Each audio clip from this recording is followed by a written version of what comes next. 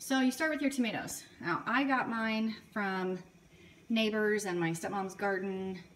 Some places like a farmer's market might sell a case for not very much. So I have a combination of Romas, some round ones, I don't know what they are, maybe beefsteak, and then these heirlooms. So I cut the tops off of these, and then of the heirlooms I just scored them with an X, and then you blanch them in boiling water for about 60 seconds to 2 minutes, and then you'll see the peel is starting to come off. And then I take them out of that and I dump them into an ice bath. And then, so you see how the peel is just sliding right off, okay? So after I've done all that, I'll just slide all the peel off of all of them and put them into my prepared jars. And I have one of these metal doodads. These are quart-sized jars, okay?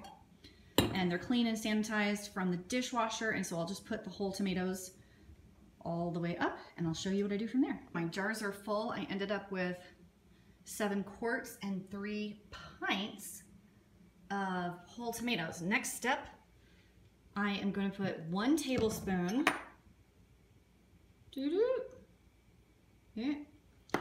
of lemon juice into the quarts, and then a half a tablespoon into these to bring the acidity level up to prevent any like bacteria and botulism and that kind of thing. Okay, next step, you can salt these if you like. I choose not to add any salt, and then when I'm cooking with them, I can add whatever salt I want. So I've got some boiling water right here, and we are going to fill these up to basically the bottom thread, see that, with the boiling water. So you guys, it's just fresh tomatoes, a little bit of lemon juice, and water. That is all that goes in these.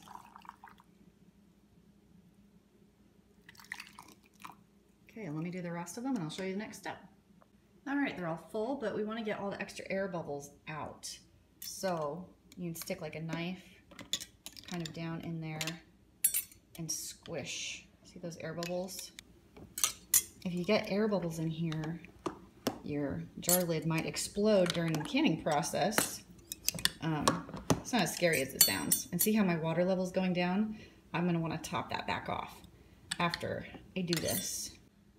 All right, I've gotten all the air out and I topped them off with the hot water. So I'll take a clean rag. I got a little bit wet on the corner, and any tomato juice spilled, I wanna get that off so the lids can seal correctly.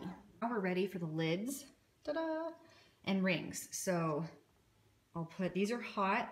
I put them in some warm water to soften this edge, and then I'll stick them on like that, and then I have a wide mouth right there, and that one.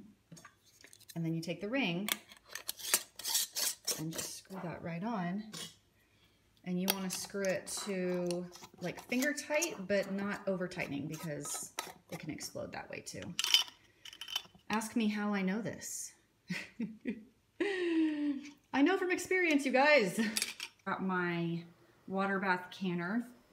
It's going on high.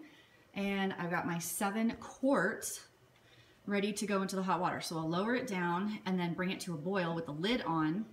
And once it hits a boil, it needs to boil for 45 minutes for quart jars. And then I can take them out and do the smaller pint jars. We are all finished. Look how beautiful they are. And you see the top, like it doesn't bounce when you push it. That means they've sealed. All of them have sealed, so we're good. And I've got home canned whole tomatoes at the peak of freshness. And when I cook with them, all that water that's in there, I'll dump all that in also. I use these for chili, spaghetti sauce, different kinds of like sausage, red sauces, jambalaya, taco soup. I use them a lot. Anything you would use canned tomatoes for, you would use these. And obviously this pint would be a little bit larger than your typical can from the store, but please, I have a family of 6. There's no way I'm only using 1 tiny little can in the first place. I'll usually use 3, which is about what that would be. Try it out and tell me how it goes.